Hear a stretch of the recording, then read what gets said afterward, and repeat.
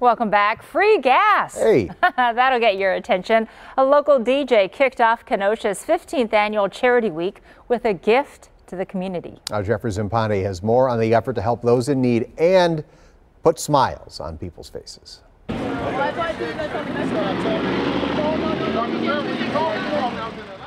His name is Carey Norris, but you'd never know it. Like, people don't call me Carey. People call me 262.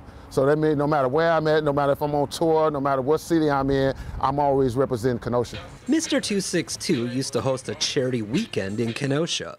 It became so popular, it turned into an entire week of giving.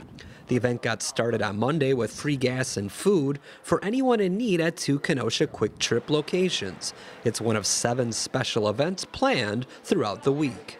If it's something that we can help you with, I'm going to help you with it. If it's an idea that you think that you know for the community or the youth, if it makes sense, if I can afford it, I'm going to do it. 6 high school students volunteered at the event. Indian Trail Junior Josiah Barker has been helping Mr. 262 for years.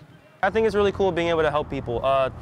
One guy that I helped earlier, he was homeless, and so when I paid for his gas, he told me how much it really helped him out. Their kindness touched many. It really does a lot for people because, you know, people need this stuff, and not only that, but it was the gesture, and it's just really helpful and nice, and it puts a smile on people's face. There were smiles and there were tears. I'm gonna cry too when I get home. I'm gonna cry too when I get home because, like I said, it's a blessing and it's an honor to be able to represent the 262 area code and to be able to have so many volunteers and donors that come out and support what I do. It's not often you see smiles at the gas pumps, perhaps a sign of good things to come on Charity Week. In Kenosha, Jeffrey Zampante, TMJ4 News.